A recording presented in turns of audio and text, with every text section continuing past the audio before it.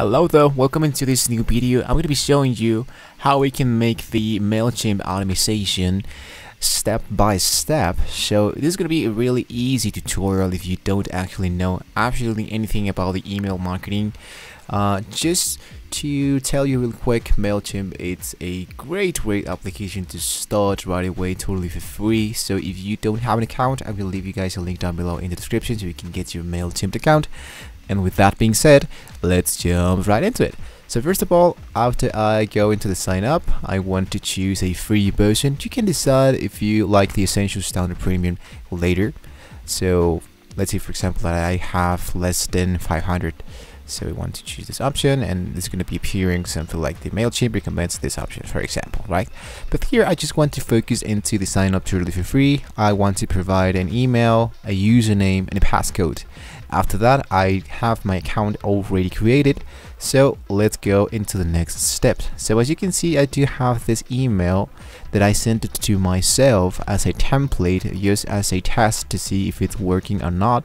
So let's see how we can do this, but let's say automate it, so we don't have to do like manually all by ourselves. So if I go into the dashboard of MailChimp, I do have the home section.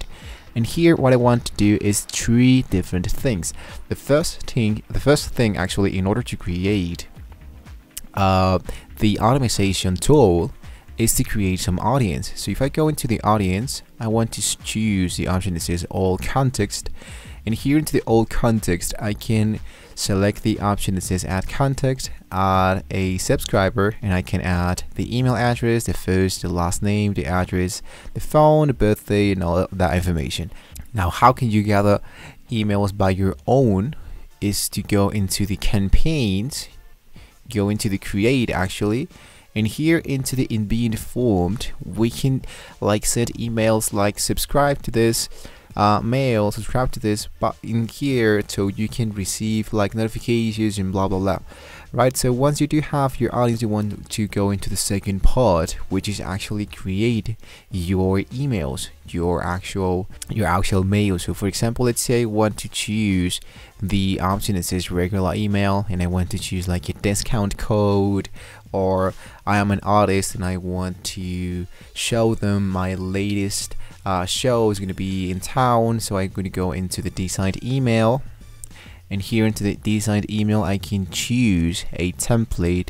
So let's say for example I'm going to choose new builder, and I'm going to choose something really easy. I'm going to go into styles, templates. Let's say for example I'm going to be choosing this one and choose with all the existing content that I do have available. So this is the option that I just need to provide to my customers. I'm going to go into saved and exit, and now that I have my context, now that I have my campaigns, my template emails and all that, I can create the campaigns.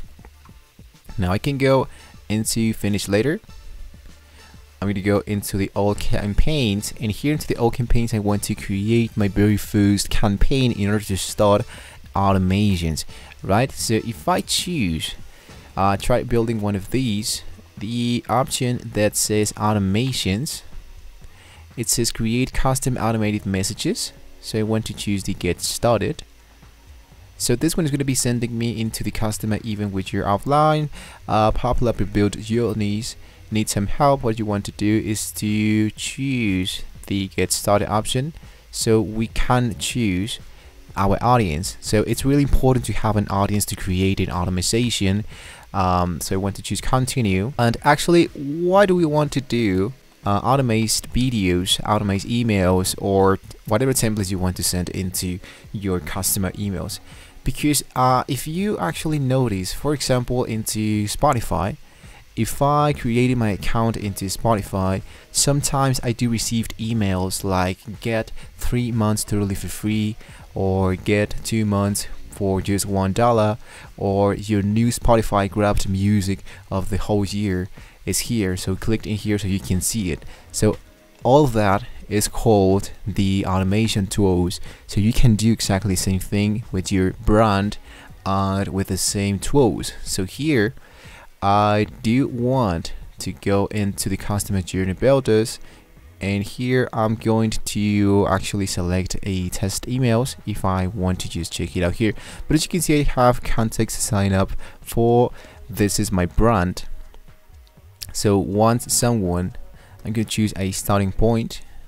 So once someone, for example, let's say is once someone signed into my e-commerce store, today is his birthday, for example, I want to send a special discount, I want to offer a free gift, or just to say happy birthday. So here I want to choose this option, and here I want to choose days before date. So you want to choose number of days before the date is reached, let's say 3. And the day field is birthday, right? So you need to choose save starting point.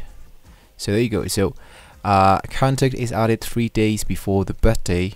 So if I choose, for example, 7 days, if the contact is added 70 days before the birthday, I can send a automated email to this guy, like just saying happy birthday.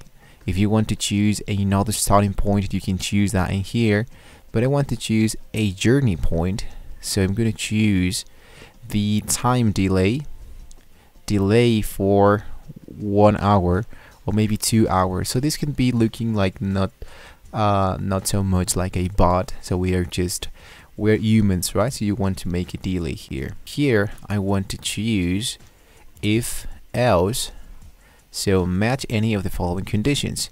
The campaign activity, I want to choose the option that says landing page, sign it up on, and this is my campaign.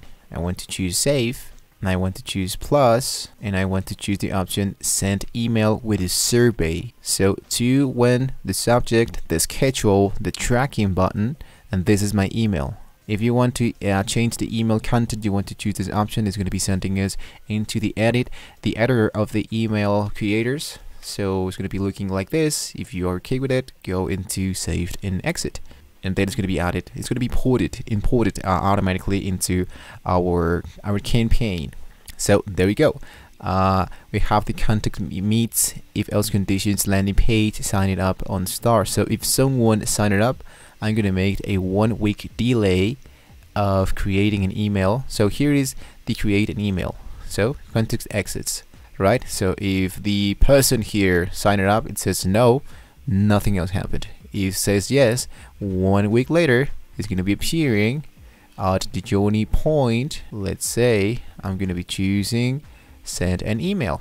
Here it is. So I want to send a template, and here into my template, let's say I want to choose like some creating tools, like for example share your stories, or thank you so much for signing into my website, or here into my stuff, and you can get a 20% discount if you are newbie here into my store. Like this is what we are looking for into the automated messages. So once you have everything successfully done, save your template, go into the preview and test, and that's the way we can making automated emails into the MailChimp. So I want to go into the return to campaign, and then lastly what I can do is to return it to the journey, save that, and then I can just start with the magic with my very first part, which is actually show I want the people to have this audience section, this audience details of the embed form to sign it up into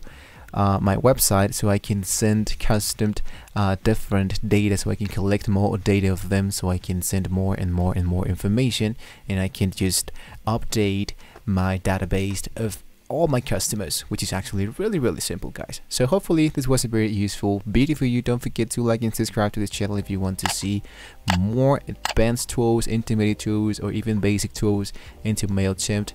This was actually really easy to do, so hopefully guys you understood everything we just saw here into MailChimp. If you have any questions, you can leave it down below in the comment section. Thank you so much for watching this video once again, and I'll see you guys in the next one.